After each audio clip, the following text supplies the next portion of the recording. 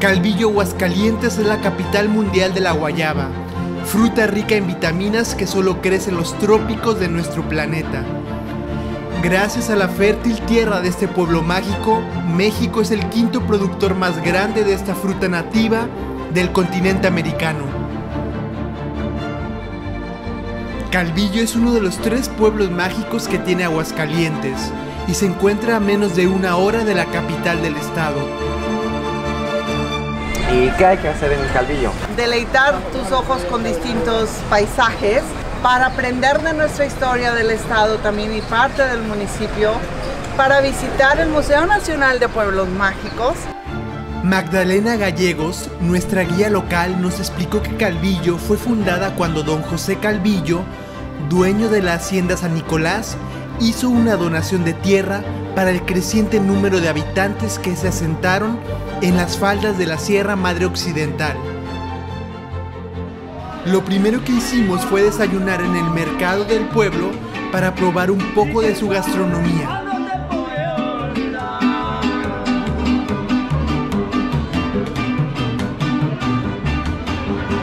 Hay que probar la birria a ver si les gusta. Si no les gusta no van a pagar nada. De todo lo que quiera. Paleta, cuello, pierna, aldilla, pecho. Que de todos te dejas querer. Si en un tiempo pudiste ser buena, hoy vas por el mundo buscando placer.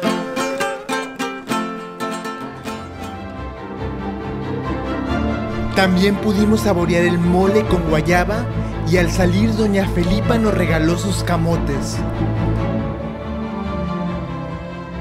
El camote lo puedes comer de esta forma, solo, o hay quien lo acostumbra en un plato, le agrega leche y hacen taninole, que se dice, y se lo comen de esta manera.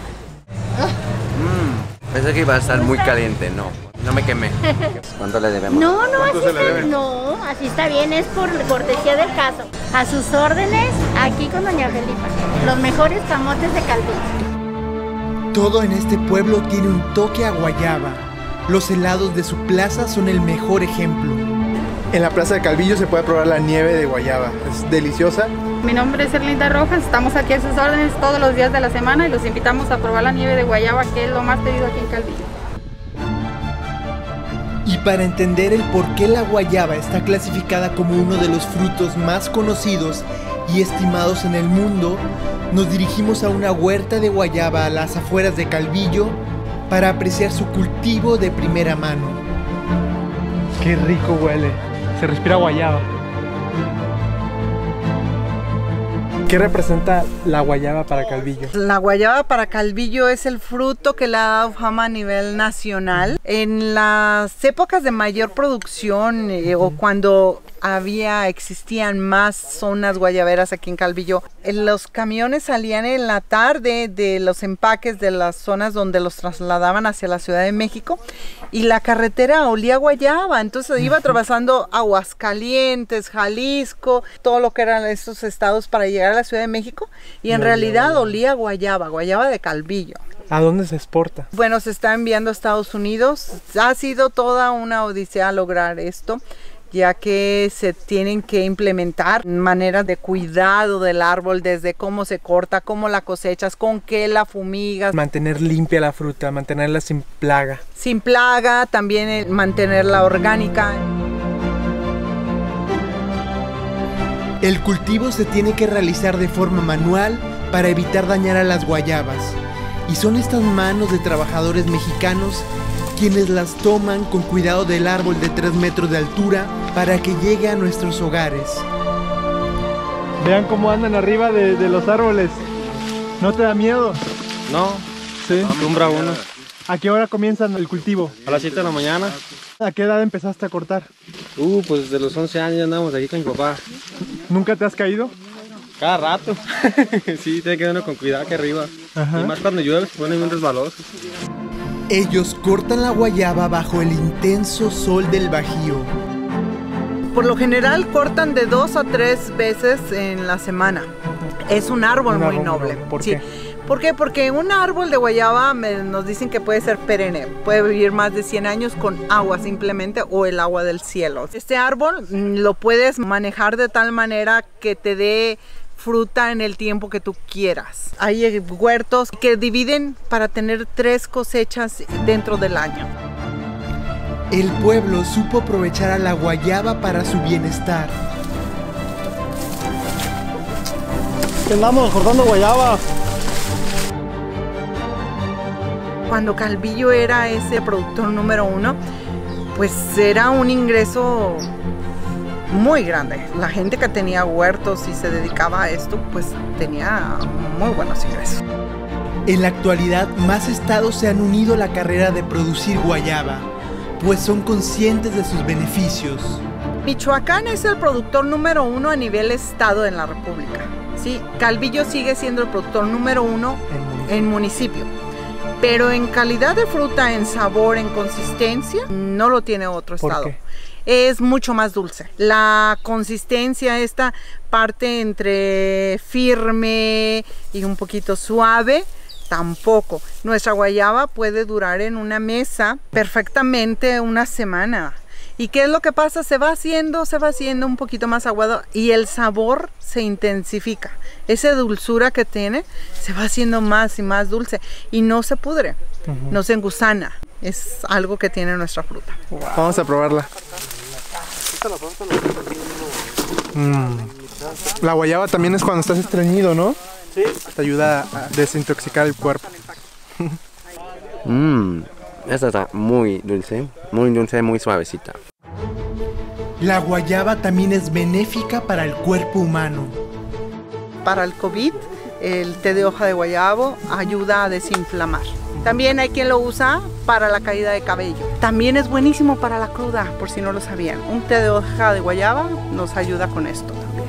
Entonces tiene muchas propiedades, no solamente el fruto, sino que también las hojas. Anteriormente nos decía mi abuela que con la raíz, un pedacito de raíz del árbol, también en té servía para desparasitar.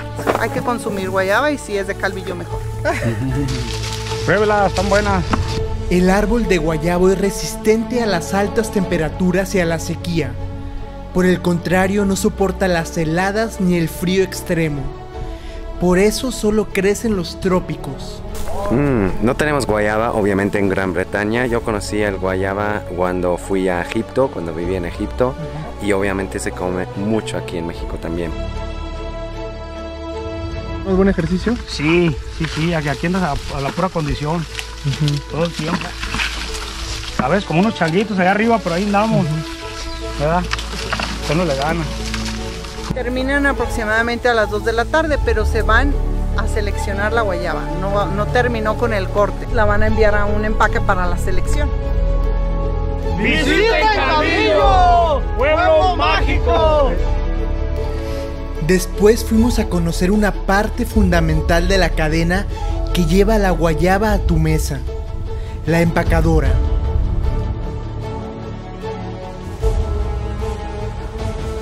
Aquí esta fruta viene de campo y ya que llega de campo pasa a la mesa de seleccionado.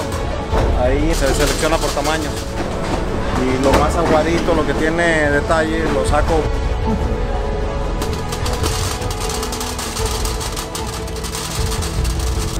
Señora, ¿usted qué es lo que hace? Sacar toda la madura, la aguada. Las verdes las ponen del lado izquierdo y las amarillas del lado derecho.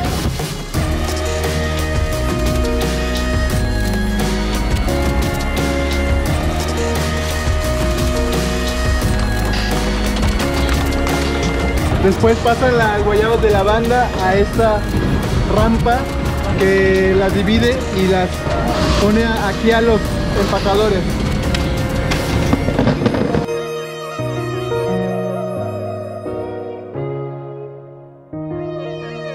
Empacando la guayaba.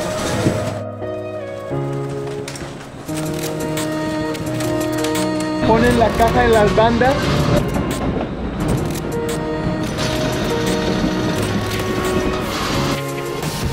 ¿Cuánto deben de pesar? 11 kilos. 11 kilos.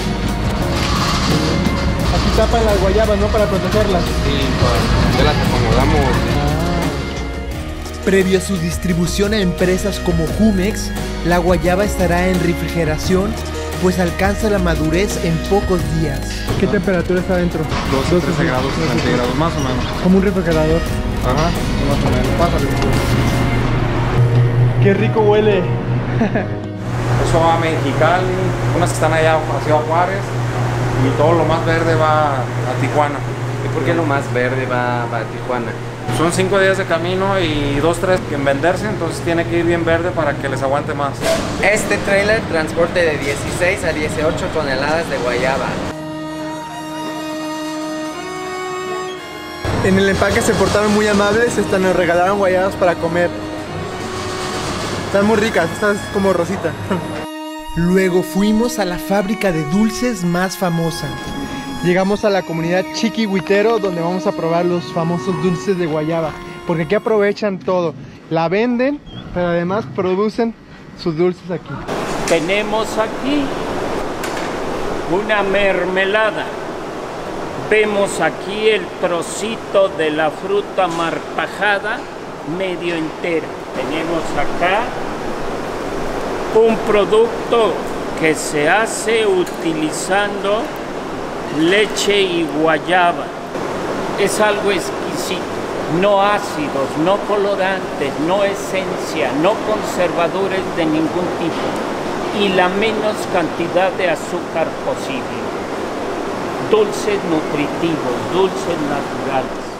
Y allá vemos cómo se está haciendo uno de los favoritos de los niños, el de chamoy, sí, poco picosito, poco ácido. Y vemos acá alguna repostería.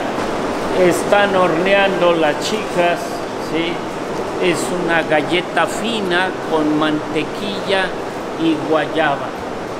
Y allá otra chica está haciendo las empanadas de guayaba. Veamos la destreza de esta chica haciendo la empanada. Vamos a probar una recién salida del horno. Está tan caliente que se deshace en mi boca, muy rica. Y bueno, el turismo le encanta venir a comer los panes de Calvillo. Y si son de guayaba, qué mejor. Tenemos unos 25 años que comenzamos a hacer productos con guayaba para utilizar los elementos de la región. En especial porque hoy día están de moda las gripas. La guayaba tiene 16 vitaminas, sobresaliendo la vitamina C. La campeona de la vitamina C, por eso en Calvillo hay muy poco, casi nada de coronavirus. Es de las frutas que tiene más fibra, laxa y extriñe. Si traemos una diarrea comiéndonos unas guayabas verdecitas alimonadas, tapón seguro. Y si andamos estreñidos comiendo guayabas sobremaduras, nos estabiliza nuestro estómago. ¿Y cuál es el producto estrella de esta fábrica? Uno de los favoritos de los productos líderes es la violeta. Una guayaba deshuesada, precocida, rellena de leche con nuez. Es el dulce orgullo de la ciudad de Aguascalientes, por lo lechero del Valle de Aguascalientes y lo guayabero de Calvillo. Sumamos las dos particularidades de estos valles y diseñamos la violeta. Nunca he comido nada así en ningún lado del mundo. ¿Y cuál es la misión de esta pequeña empresa? Lograr hacer hijos de la guayaba al mundo, igual que los mexicanos. El té de hoja de guayabo es un tónico para la colitis, para la anemia, para los cólicos, para la cruda realidad del día siguiente, infalible, lo deja uno listo. Un sabor riquísimo, dulce. Muy saludable, no lo olvide. Este es un tesoro que tenemos en México. en torno al guayabo. Y en México existe la planta de guayaba en todas las zonas costeras. Mexicanos, tenemos un tesoro, usémoslo. Este es chocolate con guayaba. Aquí el cacao se tuesta, luego se muele y luego le ponemos un rellenito de guayaba. Es el cacao puro, molidito. Esto es un licor de guayaba, un licor de guayaba. Me dijeron que se toma a besos como el mezcal y sí es muy dulcecito, agridulce casi.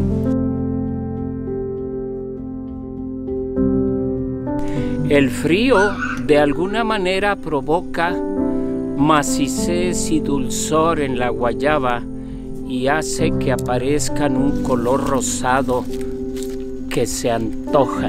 Para mí la guayaba representa un vehículo con el que hemos estado familiarizados toda la vida porque hemos sido creados con guayaba y hemos dedicado mucho tiempo para compartirle al mundo las grandes bondades que tiene la guayaba. Hay mucha guayaba que no se utiliza. Usémosla por salud, inculquemos la cultura del consumo de guayaba en nuestros niños desde temprana edad. Los invitamos a FL Grupo Fruitland en Calvillo, Aguascalientes, a comer, a conocer la historia, a conocer el pasado, el presente y lo que creemos que va a ser el futuro. Tenemos muchos planes en Calvillo. Estamos creando monumentos históricos en este momento.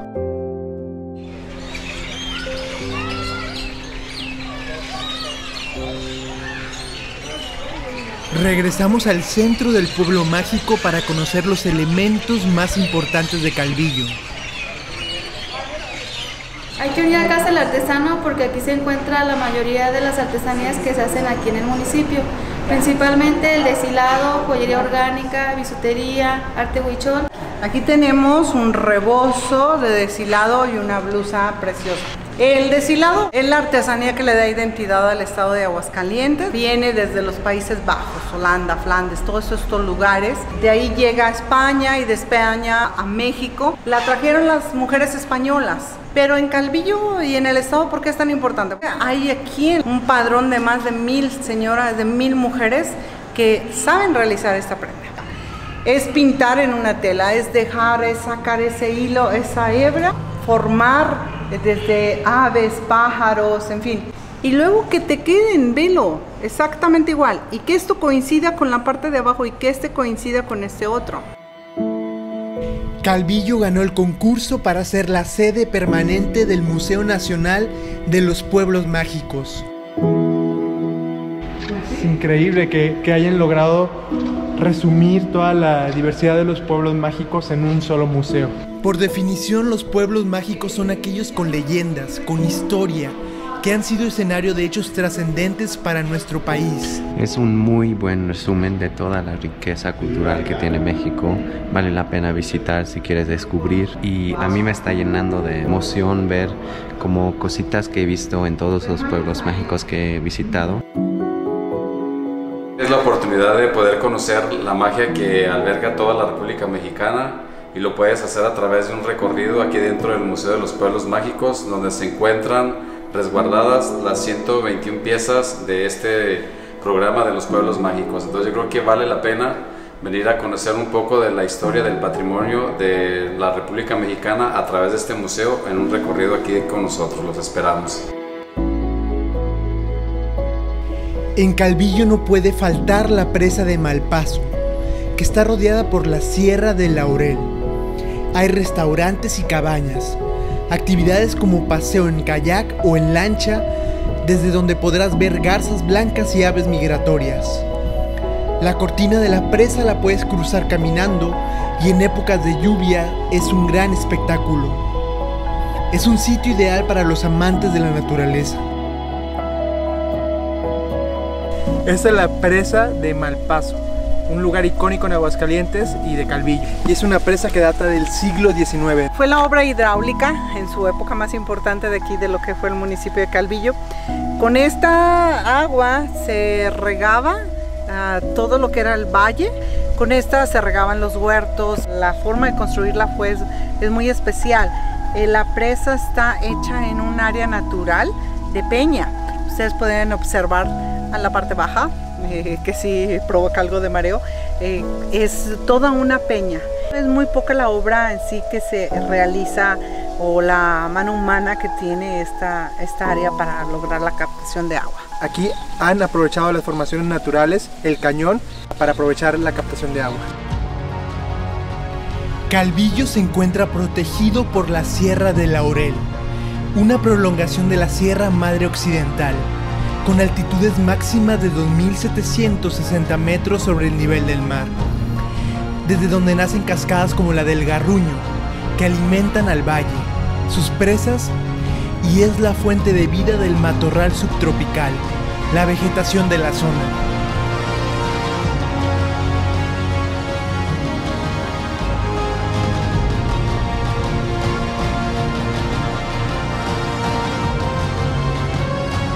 En Calvillo se ubica la cúpula más grande de América Latina, en la parroquia del Señor del Salitre. Tardan más de 100 años en construirla. Una de las cúpulas más grandes de América Latina. Cuando se quería cerrar esta cúpula, en 3 ocasiones se cae. Y hasta que se termina construyendo base de cántaros de barro rellenos de ceniza. Se caía porque si se quería cerrar la cúpula, pues era muchísimo peso para el tamaño que tiene de diámetro. Y bueno, aquí en la iglesia tenemos la tradición y la leyenda que nos hace ser Pueblo Mágico. Él es el Señor del Salitre, este Cristo crucificado. La leyenda se debe a su aparición en la fiesta de mayo, que tenemos la fiesta patronal, y participamos de 9,000 a 11,000 personas. Calvillo fue tierra de aguerridos durante el movimiento cristero. Aquí en Calvillo nace José Velasco. Él fue el líder de la zona Aguascalientes y parte de Jalisco en el movimiento cristero. Él tuvo un grupo de más de 1,000 hombres a su disposición. Por eso también era que a Calvillo venía mucho el ejército tratando de atrapar a estos personajes. Todos tuvimos a lo mejor un familiar que fue del movimiento o que fue asesinado durante este mismo. Este pueblo mágico nos regalaba un atardecer espectacular. Aprovechamos para conocer las artesanías del lugar. El venado. Todo este tipo de canastas, el barro, para hacer el chocolate. O sea, es una tienda que consigues lo de antes. La piel de zorrillo, esa es una piel de zorrillo. Estaba grande el zorrillo. Bueno, en esta cuadra tenemos 4 panaderías. Y en cualquiera, todos los productos de Calvillo son buenos. El pan más tradicional son los chamucos y la sema de canela. Son los panes con los que crecimos nosotros. Preséntales el diablo de Calvillo. El diablo de Calvillo. Mira, estos son los chamucos.